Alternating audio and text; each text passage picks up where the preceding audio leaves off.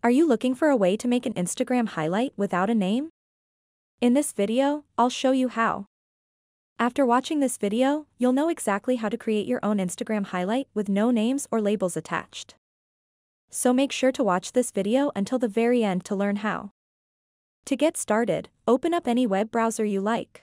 I'm just going to use Safari. And then search for blank character.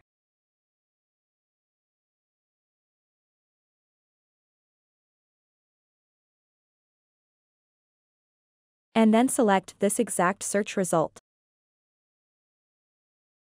Once you are on this site, you'll see that there is a Braille character. So go ahead and tap and hold on that square, and then tap on copy. Once you've copied that blank space to your clipboard, exit your web browser and then open up the Instagram application.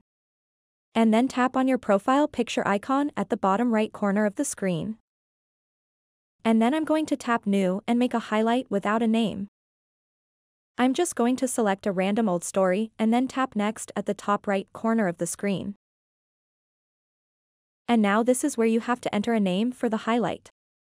So what I'm going to do now is simply paste in that blank character that we copied earlier.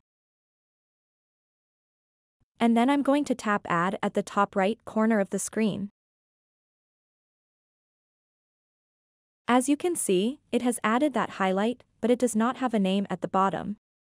If you want to do this to an older highlight, just tap on that, and then tap More at the bottom right corner of the screen, and then tap Edit Highlight.